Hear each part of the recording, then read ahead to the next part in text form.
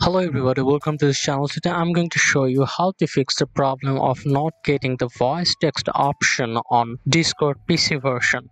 For that, you have to follow my instructions very carefully. First of all, you need to just log into your Discord account from your PC.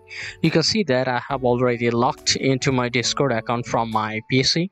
Now, while I was sending a message, I saw that there is no option for voice text message. You can see a plus button here, you can see a space for sending a message, gift option, then GIF, then a sticker option as well as a small option, but there is no microphone button here.